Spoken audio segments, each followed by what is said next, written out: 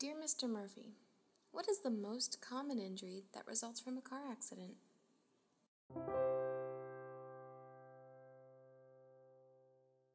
Well, the truth is, there is not really a most common injury. You know, we see a lot of whiplash injuries, back, neck injuries. Of course, we see more serious types of injuries, such as a broken arm or broken ankle or foot. Of course, sometimes multiple injuries from an accident.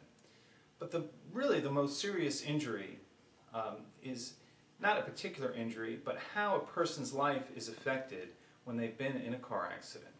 You know, one day you're just going through a routine, like you're going to work, or you're coming home from work, or you're taking the kids to school, or going shopping at the grocery store, and then suddenly, out of nowhere, someone hits you. Well, you don't know why they've hit you. They could be texting and driving, or on the cell phone not paying attention.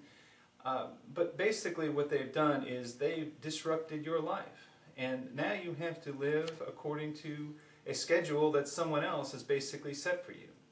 You've got to see the doctor. You've got to go through physical therapy.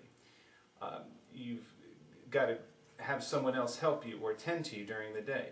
You have lost control of your life.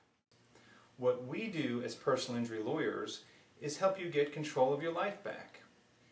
We deal with the doctor bills. We deal with the health insurance companies. We deal with the other driver's insurance company that hit you and caused this accident. So that takes away the headaches and legal problems that you had to deal with. You know, that's what a good personal injury lawyer should be doing.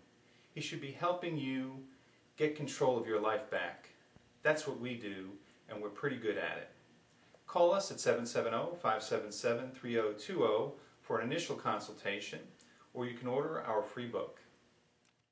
If you decide I'm the right attorney for you, give me a call, and I will listen to the facts of your case and consult with you.